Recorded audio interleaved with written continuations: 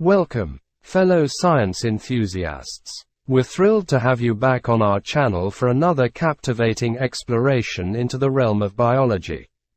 Our journey today takes us deep into the inner workings of cells as we unveil the enigma that is the Golgi apparatus.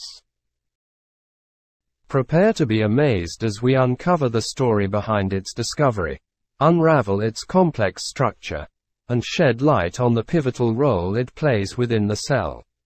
Without further ado, let's embark on this illuminating adventure.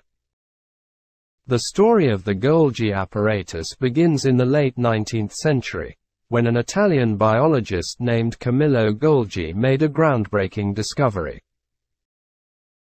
In 1898, Golgi used a staining technique to visualize what he termed the internal reticular apparatus. This later came to be known as the Golgi apparatus, in honor of its discoverer.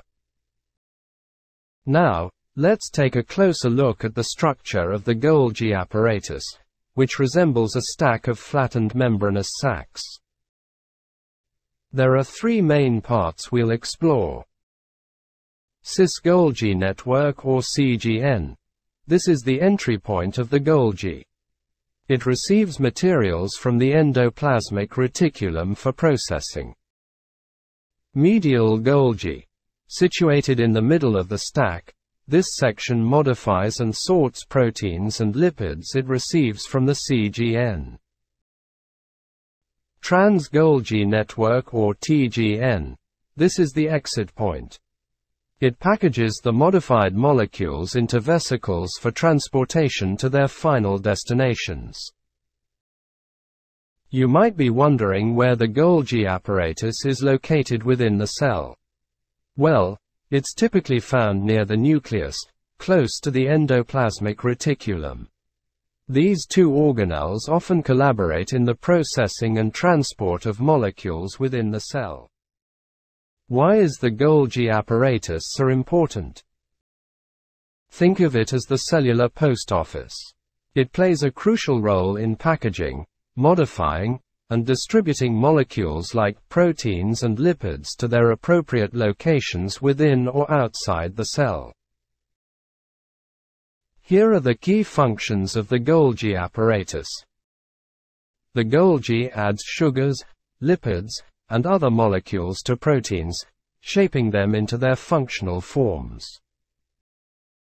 It sorts the modified molecules and packages them into vesicles that bud off and move to various cellular destinations. The Golgi is responsible for producing secretory vesicles that contain molecules meant for export out of the cell.